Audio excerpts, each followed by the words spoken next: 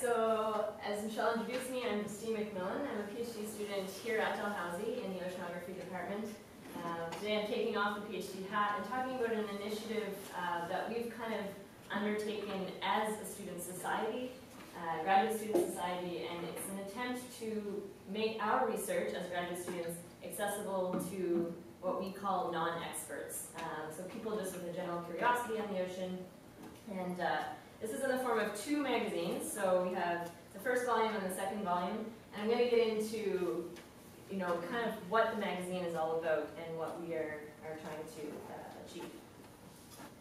All right, so a couple months ago I wrote a blog post for Canoe, and I started it off with, no matter what situation you're in, within 5 minutes of meeting someone, the question of, well, what do you do for a living is often asked. So my answer could be, well, I am a physical oceanographer. I assess the turbulence levels in a high Reynolds number tidal channel using measurements from both acoustic Doppler current profilers and shear boats. So that is what I've spent the last 4.5 years doing.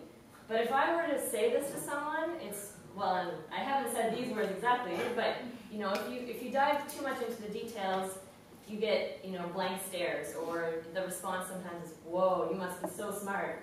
And that doesn't engage conversation, it doesn't stimulate kind of interest. So maybe a better answer would be, I am involved in a research project where we are trying to determine the best location for an underwater turbine in the Bay of Fundy. We go out and deploy instruments from a fishing boat, which allows us to measure how fast the currents are at various locations.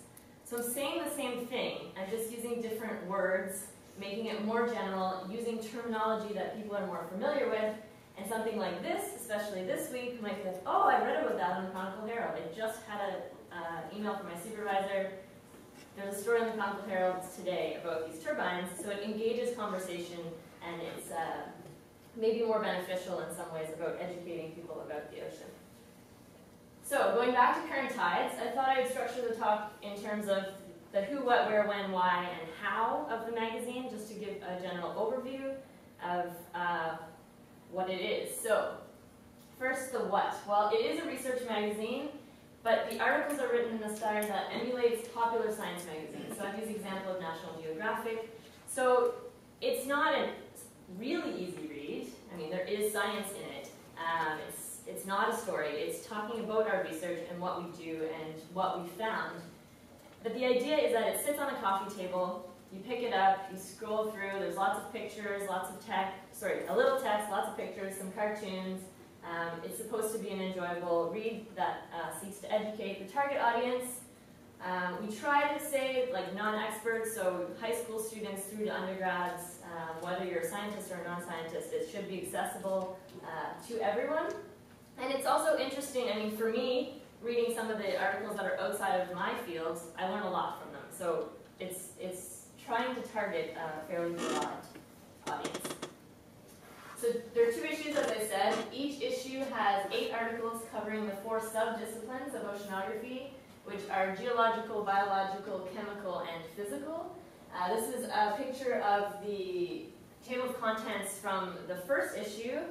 And kind of the style that we've taken is, so this is just an example of one of the articles, to make a fun title, to engage the reader, so a stirring story, but then also have a subtitle describing a bit more of the details. So how turbulence and mixing is caused by shoaling internal waves. You might not know what an internal wave is, but oh, the stirring story, that sounds kind of interesting. You might go to the article and read a bit more about it. I also like the top one here. This is Fran's article called Fish and Chips.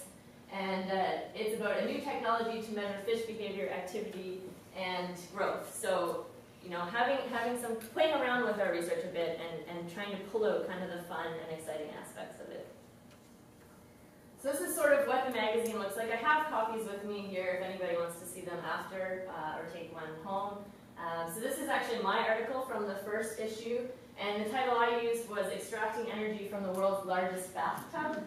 And I put this up just to kind of show the layout. So there is a little text, there's pictures, maps, and in my case I actually had a cartoon, which was done by Dave Cullen, and it's basically depicting here, hopefully you can see, this is a kind of a map of Nova Scotia. This is supposed to be a bathtub. with a huge moon. So kind of the way I start my article was talking about why the tides in the Bay of Fundy are so high.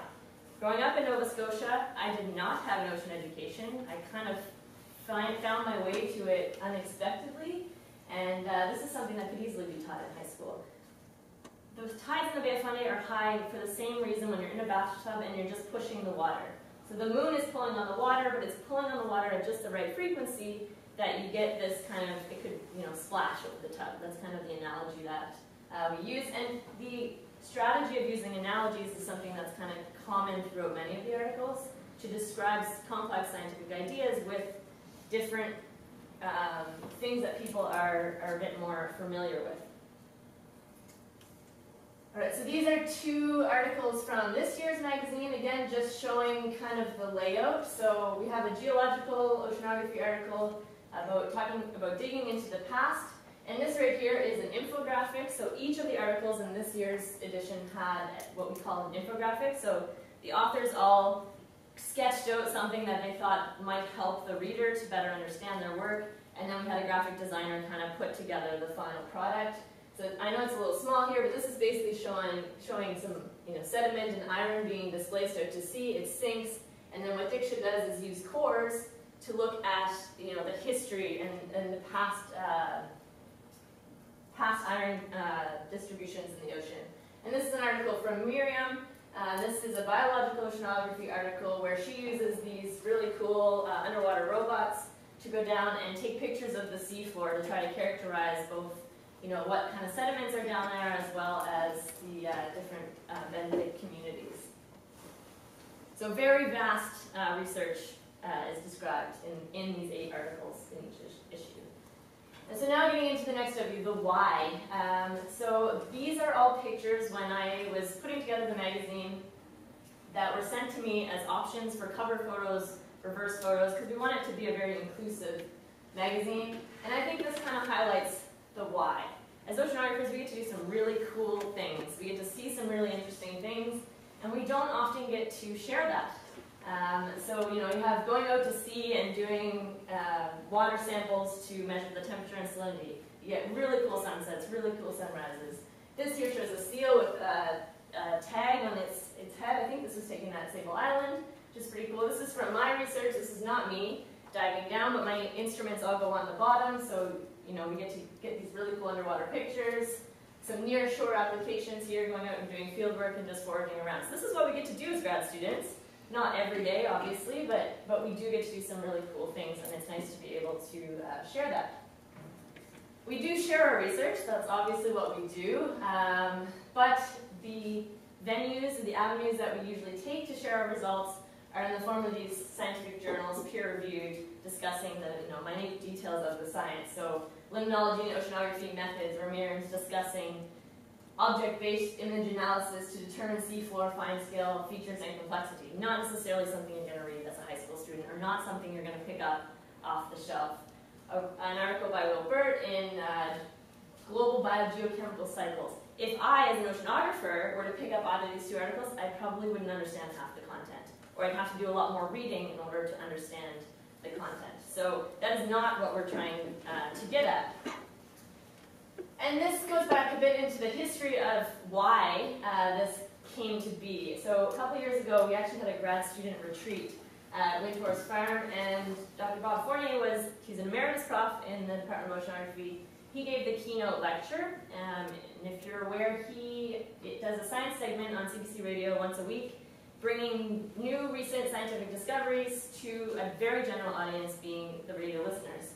So he gave this great keynote speech talking about the importance of communication, the importance of assessing your audience, and Fran, who was at the retreat, who was a grad student at the time, kind of had this idea of like, well, we don't get any training in how to communicate to the media, how to, explain our research to a general idea.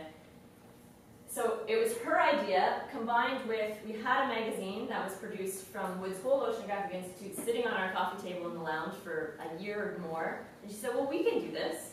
Why can't we do this? This is a great initiative. So that's kind of the history as to why the magazine was first produced. The Who, a lot of people are involved in this magazine. These are all of the authors from the 2 issues. So there's 16 articles, 15 different authors, so it is very much a team effort. Each of the articles, one thing that's nice is we have a little bio about the authors, where they can write whatever they want, but it tends to be describing, what their background is, how they got into oceanography, maybe a little bit about their extracurricular activities, so you kind of get a sense of who the authors are and why they're studying what they're studying. But there's more than just the authors involved, so these are the editors. So in the first issue we had 3 or 4 editors covering all of the articles. For the second issue, I was the editor-in-chief, and what I did is I recruited 8 or 7 editors, so that each article had 2 editors per article. And the strategy being that if it was a physical oceanography article, we had a physical oceanographer review it, as well as someone from a different subdiscipline, so that we can really focus on not using jargon, because that's one of the harder things to do when you're so used and so immersed in your research, to kind of take a step back and not use that scientific terminology. So I think that strategy works pretty well, having a lot of editors and a pretty big team. The when, so 2013 was the first issue, 2015 was the second issue, so this was just released at the end of the year last year. So part of why I'm here and part of what we're doing is trying to promote the magazine, because we have it in print, we want to get it out to as many different venues as possible. And that's the strategy. We are trying to do it in an every 2-year frequency, just because it is a lot of work to put this together. The where, well, it's obviously produced here in Halifax. It's out of the Department of Oceanography, as I said. But I just thought I'd put on here, these orange dots represent where the research that's described in the articles is found. So most of it is off the Scotian Shelf, Bay of Fundy, because that's where we're located, so that's where most of the research goes on. But there's one article from the Southern Ocean, the Equatorial Pacific, North Sea off the coast of Norway. So we are kind of looking at different aspects of the ocean, because the ocean is a global system. And then the yellow dots represent where we've distributed the magazine. So this is definitely not comprehensive. Anytime a department or a seminar happens in the department and the speaker's from away, we send them away with a copy of the magazine, so who knows where it's ended up. Hopefully it's on coffee tables all over the world. These are kind of some of the targeted places we've sent it to, different conferences, different oceanographic institutes. But it would be great to kind of expand our distribution. And then into the last bit, so the how. It's very standard procedure, I think, for producing a magazine. We start with recruiting authors and editors. Sometimes you have to kind of pull their leg a little bit, like, I really need a geological oceanography article. Can you please write one? Sometimes there's some hesitation, but I think in the end, people actually are happy that they took part in the process. We write the articles, edit the articles. We send it to the graphic designer who does some of the infographics and the layout, edit the layout, and then print and promote. So fairly standard. It's not quite linear, so obviously writing the articles and editing the articles, we go back and forth for quite a while, 6 months. The first versions of the articles were not good. I'm not going to sugarcoat it. It's just, you're so used to writing a scientific paper, and it was kind of like, how can we engage the reader? How can we make our research interesting? You don't want to dive right in. You want to tell a little bit of the story, especially at the start. So that definitely took a long time, but it was worth it. And then this graphic design and layout took a lot longer than I maybe expected, because we would send our sketches to the graphic designer, he would do it, but he might have changed something a little bit, and then, for example, so one was a freshwater current coming, it turns to the right because of the Coriolis force. Well, when the graphic designer drew it, he didn't draw it going to the right, but that's the key fundamental aspect of the science, so it had to be right, and so this process kind of took quite a while, but thankfully our graphic designer, James Goody, was very patient with me and always willing to kind of fix things that were really bothering me. So he was a student, not in the department, but he was an ASCAD student. I think in the first version he now has his own company, but he's still willing to help us out, which is really great. The whole process takes about a year. I would say funding applications are kind of ongoing throughout the process, just because it's not really cheap. We have to pay the graphic designer, and we have to pay to print the magazine. The department pays for about 100 copies because they want to use, it's great promotional material for them, but we also pay for some of our own.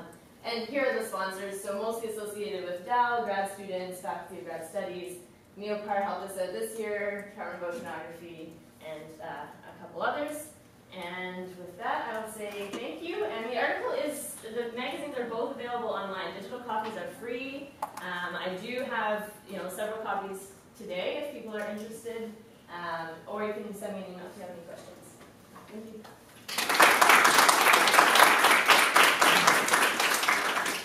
Thank you, ladies, for sharing your work. You guys are doing some amazing things, and we're happy to be promoting them in our so if you're not a member and you haven't join just to get our monthly splash mail email, which tells you about cool events, opportunities we've been talking about.